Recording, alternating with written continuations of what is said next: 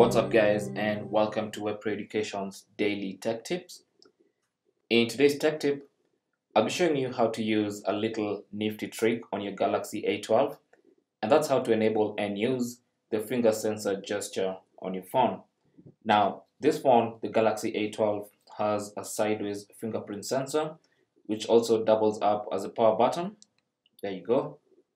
But also, you can have an extra function for it, and that's called the finger sensor gesture. So to enable that, go to Settings. On the Settings page, you want to scroll all the way down to Advanced Features. Tap on that. And then under Advanced Features, find Motions and Gestures. Tap on that. And then on that page, you should see Finger Sensor Gestures. Turn that on.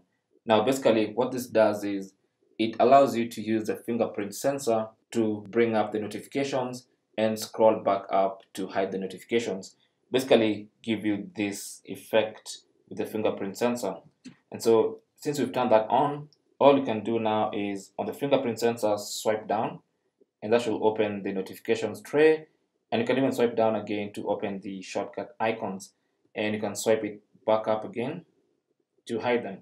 So swipe down, you can swipe down again, and you can swipe up to hide the notifications. It's a little nifty trick that you can do on your Galaxy A12. Thanks for watching.